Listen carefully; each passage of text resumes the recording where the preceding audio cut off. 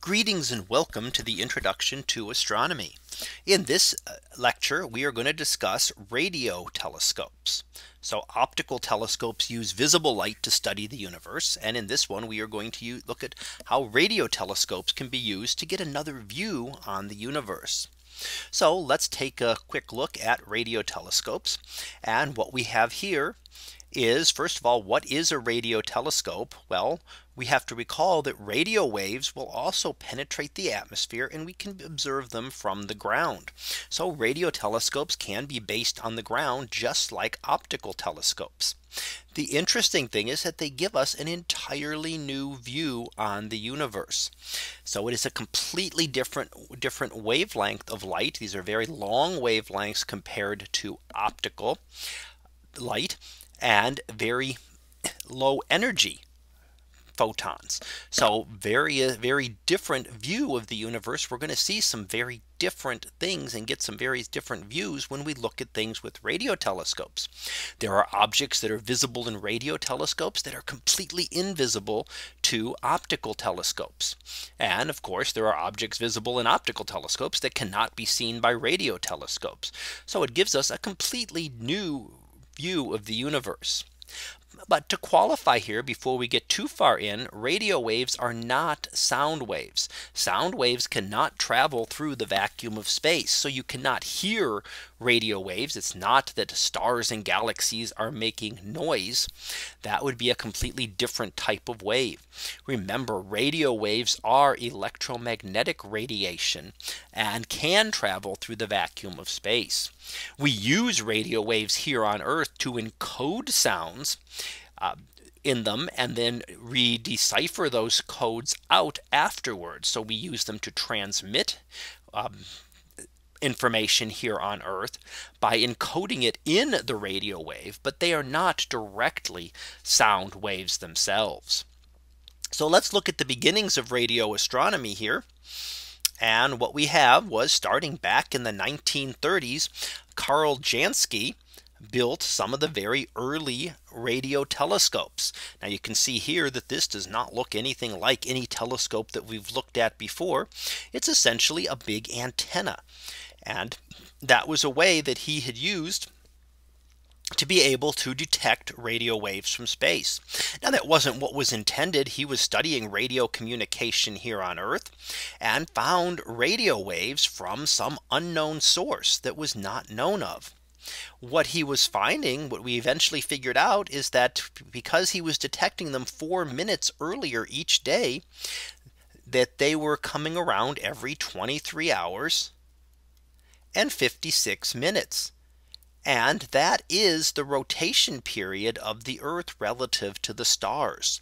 So if that was what we called the sidereal rotation period. Now, because of that, that means that these objects were not associated with the Earth, and they could not be associated with the sun. They had to be something else out in space. And what he was detecting was the galactic center. The center of our galaxy is invisible in visible light. You cannot see it with looking at visible light. But in radio waves, it is one of the strongest radio sources in the sky, and therefore Karl Jansky was able to detect it with his early instrumentation. Now, when we look at various objects, they can tell that they are quite different when we look at them in optical or radio. Now, this one shows what was called the Crab Nebula. The Crab Nebula is a supernova remnant.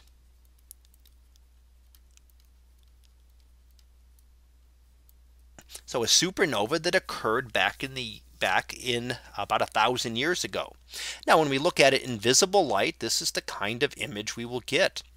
However, if we look at it in radio waves, we get somewhat similar but different intensities. The different intensities here, the red shows the highest level of radio intensity, which is not necessarily where the brightest visible light is coming from. And when we also look at it in other wavelengths like X-rays or gamma rays or ultraviolet or infrared, we get a different picture. So what kind of things can we study? We study a couple of different things in radio astronomy. We can look at very cool objects, which would be molecular clouds, and those are very cold, so they're not giving off much visible light, but they are giving off radio waves, and we can detect those. However, we can also detect very energetic objects. And that is something like the Crab Nebula. In the Crab Nebula, when you accelerate electrons, you can give off another type of radiation that is radio radiation called synchrotron radiation. And that can then be detected by a radio telescope. So not only do you detect cool objects, but you can detect very energetic objects as well. And again, the big key is that I like to point out is that you are getting a completely different picture of the universe. And if you recall, just 100 years ago, all we had was visible light. That was the only way we could observe anything. Now we can observe objects across the spectrum, and it gives us a much more complete view of the universe. So let's look at some of the advantages and disadvantages of using radio telescopes. And some of the advantages here, first of all, you can observe 24/7. Radio waves are not affected by daylight and not much affected by weather.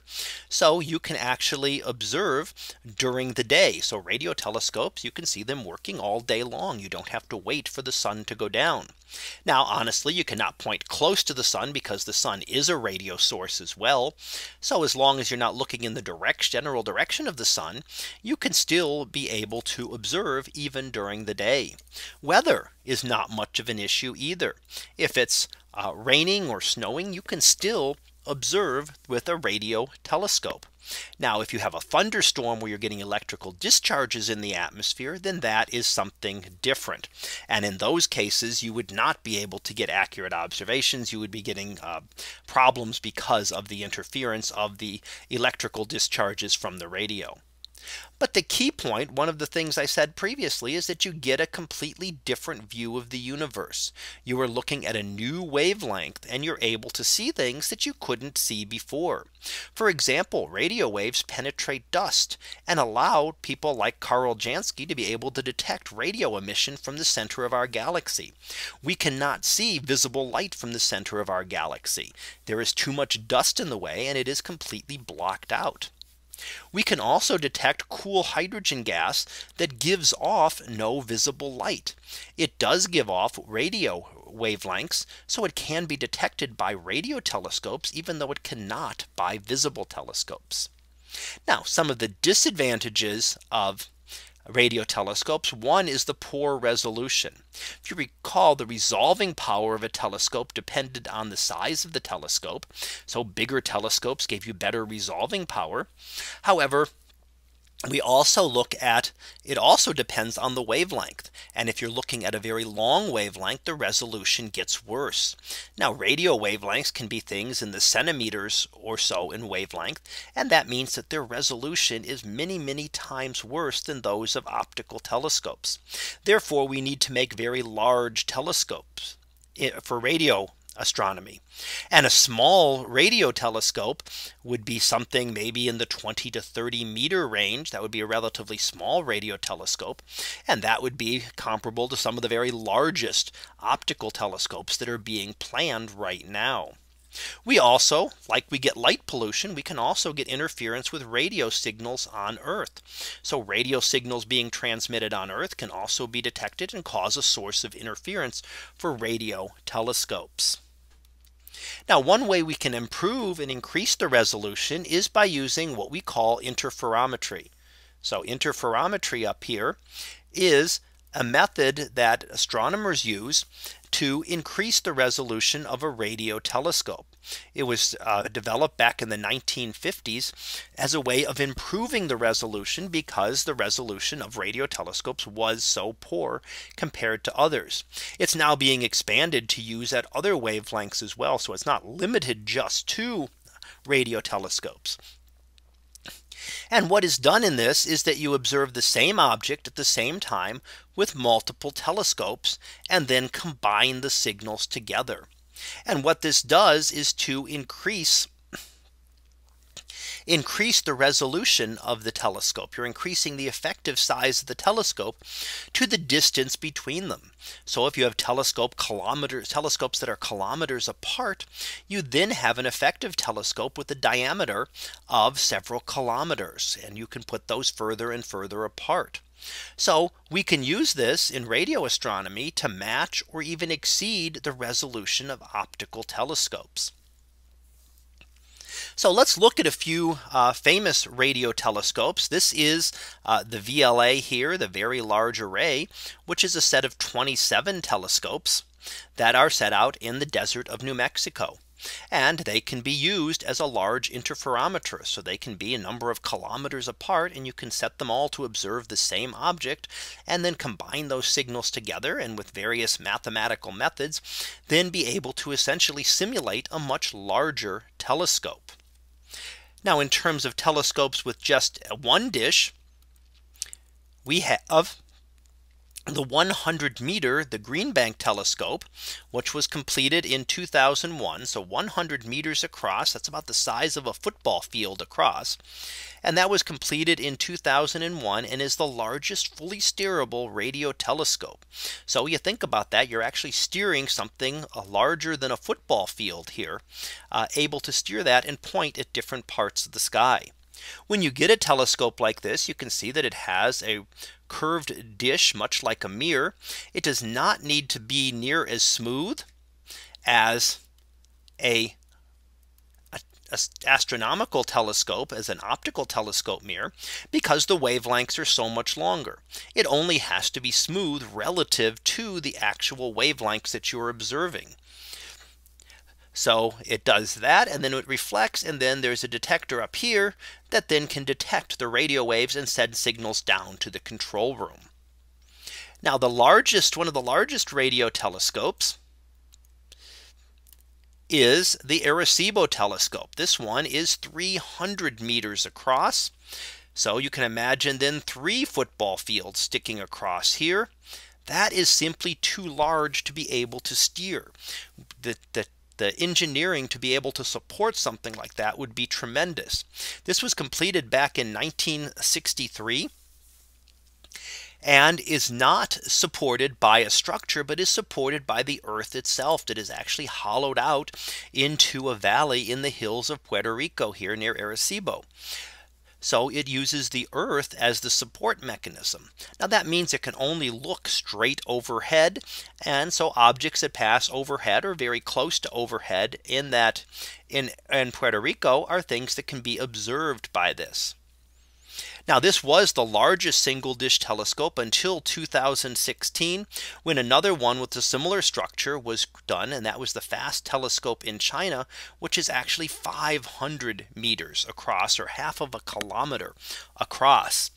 So larger and larger telescopes continue to be built to be able to see much more detail. So let's finish up with our summary here. As to what we've looked at in this section, we've talked about radio waves, that they are also things that we can observe from the surface of the Earth because they do penetrate the atmosphere. So we can study them here from the surface. They do give us a completely different view of the universe. And that's very important, that we're now getting a new perspective on the universe as we're able to observe further across the electromagnetic spectrum. And we talked about interferometry and how that is used to increase the resolution of radio telescopes, making them comparable to, or even better than, those of the optical telescopes that are used. So we can then compare objects across the different types of wavelengths and be able to get better studies of them. So that concludes this lecture on radio astronomy. We'll be back again next time for another topic in astronomy. So until then, have a great day, everyone, and I will see you in class.